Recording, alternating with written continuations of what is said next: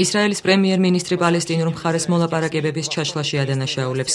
განცხადება ამის შესახებ ბენიამინ ნათანიაჰუმ შეერთებული შტატების კონგრესში გამოსვლისას გააკეთა. პრემიერის განცხადებით პალესტინის მოთხოვნა ებრაული დასახლებების მშენებლობის სრულ შეჩერებაზე ახლო აღმოსავლეთში სამშვიდობო პროცესის განახლების სერიოზული დაბრკოლებაა. კონგრესში გამოსვლის შემდეგ ისრაელის პრემიერმინისტრი თეთრ სახლში პრეზიდენტ ბარაკ ობამას შეხვდა. ორი ქვეყნის ლიდერებს შორის მოლაპარაკება დახურულ კარს მიღმა მიმდინარეობდა. ექსპერტებმა შეხვედრის ამგვარი ფორმატი ამერიკა-ისრაელს შორის დაძაბულობის მორიგ გამოვლენად შეაფასეს.